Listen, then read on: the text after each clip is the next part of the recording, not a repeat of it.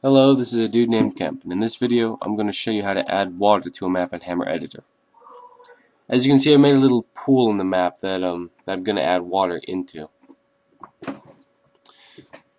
First, you have to select the water texture. Dev Water 5 works fine for me.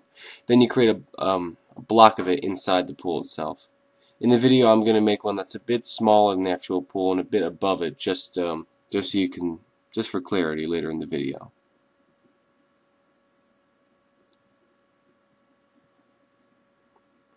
Then open up the texture control and change all the sides of the block except the top to the no draw texture.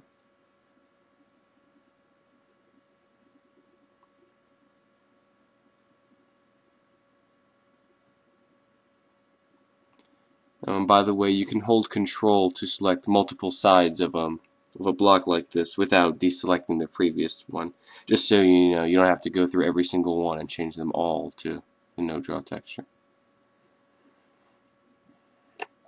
Alright, now you just have to make the block of water fit the pool. And I decided to make it actually a bit shorter than the pool itself, so it looks more realistic, like water in an actual pool, not to the absolute brim.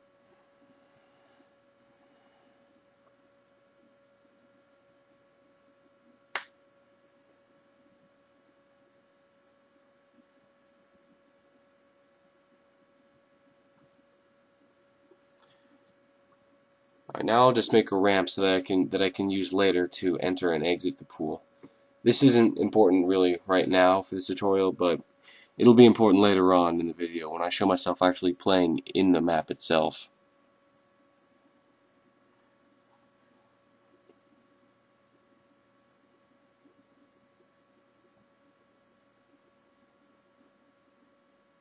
And of course it doesn't need to be that long, so I shortened it a bit.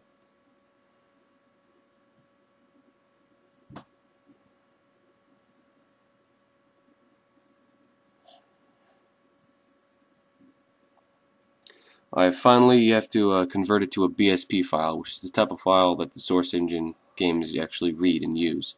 You go to File, Run As, and then you can leave most of the settings as the same, but you can also add the little line of text at the bottom. You can also turn on HDR or turn off HDR, but for a simple map like this, it really doesn't matter. All the information that I used to create this tutorial can be found at Valve Developer Community, and I'll post a link to this specific tutorial in the description.